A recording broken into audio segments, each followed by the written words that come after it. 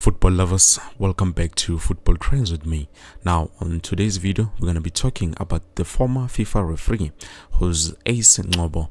Now obviously guys, he spoke about what should have happened in that game against Kaizer Chiefs and Milford FC. Before we dive into all of the details, if you're new here, please make sure to like this video, subscribe to the channel, and of course don't forget to click the bell notification so that you get notified next time I post a new video. Now guys, former FIFA referee Ncobo says that Kaizer Chiefs should have gotten another penalty kick because, taking a look at the situation through his analysis, the referee judged Ovusimozi because he kicked Upulemodi inside the 18 area. So instead of giving him only a red card, he should have also given Kaizer Chiefs a penalty. So he's arguing the match official made the wrong call, wrong decision, because the incident actually took place inside the box and he should have resulted in another Chiefs penalty. But also he questioned whether the Milford player really did foul Umodi or whether it was the other way around. Where did that incident happen?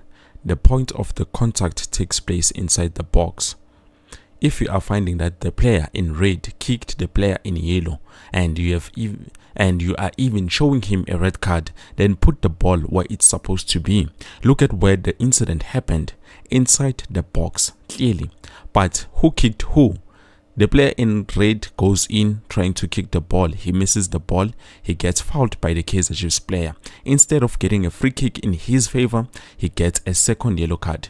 Incorrect decision on who fouled who. If you decide the red player kicked the Chiefs player, give a penalty because it's inside the penalty area, says Ncobo. Now guys, he also talked about Bruce Vuma, why the penalty that was retaken, which he saved, had to be retaken. So guys, according to AMA rules, they say that if the player is going to hit the ball during penalties, the goalkeeper is not allowed to move both his feet. Lapagu touchline, there's a white line, is not supposed to move until Ipola Kaluk mover. That's when he can jump. But as you can see, goalkeeper Wetu, Bruce Vuma, he jumped even before the ball got kicked, so that's why it had to be retaken. But let's just hear Wuti, what does Ncobo think about this? The rule is very clear. The goalkeeper stands on the line in between the goalpost.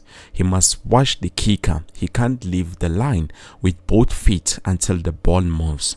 That's why he's got a trailing leg, but the moment of going forward carries even the trailing leg away from the line. What makes it really critical is that the assistant referee needs to have a wide vision to say, I'm looking at both the kicker and the goalkeeper, because he's got to catch that moment when the ball moves. In that moment, one foot needs to be on the line. When he sees daylight in between the leg and the line, he raises his flag and says, retake. Ncobo, a former FIFA referee. But anyways guys, I think this is it for me. Personally, I think Abafana needs a lot of work, needs a lot of improvement. We can blame the coach, but me personally, I don't blame the coach, because a coach can only take you to that far, but he cannot cross other lines. He cannot cross other boundaries. When as a player, you need to know, Wuti, this is Kaizer Chiefs I'm playing for, a big brand, and this is what I need to do. They need to have courage. Goalkeeper, the only thing he can, coach, the only thing he can do is to bring the players together.